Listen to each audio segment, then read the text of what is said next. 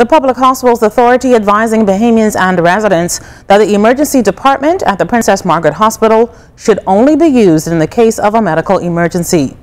Emergencies are classified as injuries or illnesses that threaten life or limbs, including chest pains, head injuries, uncontrollable bleeding, loss of consciousness, major trauma or accident, asthma, severe allergic reaction, extensive burn injuries, fractures or broken bones, deep lacerations and cuts, obstetric and psychiatric emergencies, including suicidal ideas, attempts, or aggressive behavior.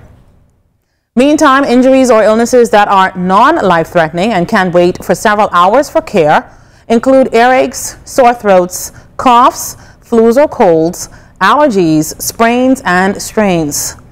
The PHA advises persons who are not sure if they should seek medical care at the Princess Margaret Hospital to contact the emergency department at the hospital or speak with a health care provider.